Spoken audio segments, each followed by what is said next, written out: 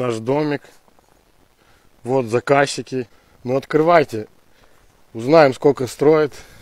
Построили в 2017, да? Построили за 18 рабочих дней без фасада, без облицовки. Фасад построили через месяц, в течение недели.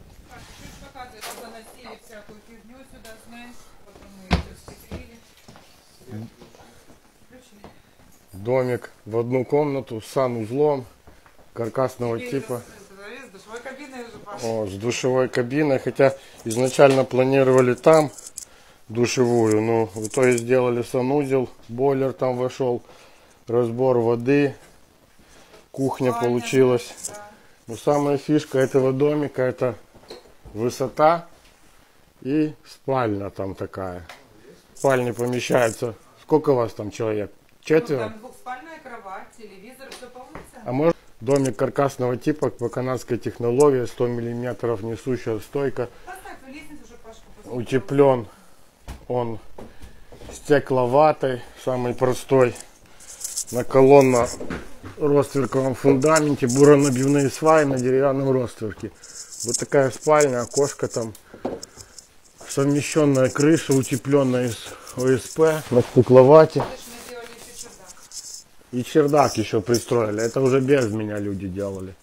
Да. Просто оно так уже жизнь показала, что надо что-то куда-то прятать, знаешь. И вот сейчас скажу вам по ценам этого домика. Вот поскольку мои клиенты с радостью бывшие согласились открыть мне и показать, значит все нормально со мной. Абсолютно. Довольны, как посоветовал, утеплить домик, потому что мы думали его не утеплять. Мы думали, мы здесь не живем зимой, поэтому нам это не нужно, но оказалось, что оно очень хорошо держит прохладу летом, когда жара. И это все было разумно. Все Пашкины советы были очень разумны. Надеюсь, это услышат, потому что камера... Я не блогер, я веду канал тупо на телефон, валю все подряд. Так что извиняйте за качество. Телевидение. Вот такой домик. Значит, цена его вышла, 17 год, это было 123 тысячи гривен. Стоил каркас, фундамент, крыша, несущая оградительной конструкции, утепление без фасада. То есть заказчики уже сами потом доплатили нам за фасад. Он в эту сумму не входит. Здесь раньше была веранда, но так как забивала сильно ветром, портила деревянный настил, люди решили сделать себе вот такой вот еще одну комнату веранды. И всегда, когда вы имеете дачный загородный домик без веранды, он вообще не практичный. Поэтому веранда — это обязательно получается. И вот у них получился холодный тамбур, и они могут жить здесь даже зимой. Летом прохладно, хорошо у них тут. И зимой можно натопить и тоже пожить. Так он выглядит. И, конечно же, лейба наша должна была остаться. Все сделано из самых простых и дешевых материалов. Это было на сваях, что тоже достаточно экономно, а не тот ленточный фундамент, что нам предлагали другие мастера. Это что же было достаточно экономно, все и быстро. Ну, фундамент мы сделали, по-моему, за 2 дня, с учетом, за 3 дня, с учетом подготовки 15 застройки, снять плодородный грунт, подсыпать гравийком. Крышу не оторвало, ничего не сгнило, как видим. Но вот эту лестницу, я ее не могу рассчитать на пальцах, знаешь.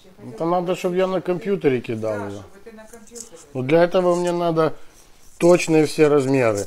И самое главное в этом домике, что он построен из сырого леса. Из сырого леса.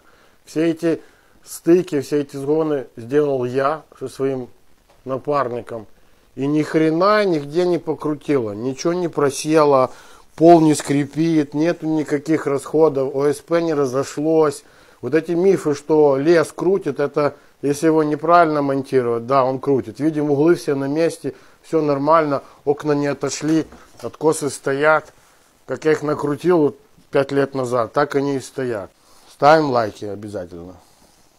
Лайк поставь, ну. Заходите на мой YouTube канал, ссылка в шапке профиля.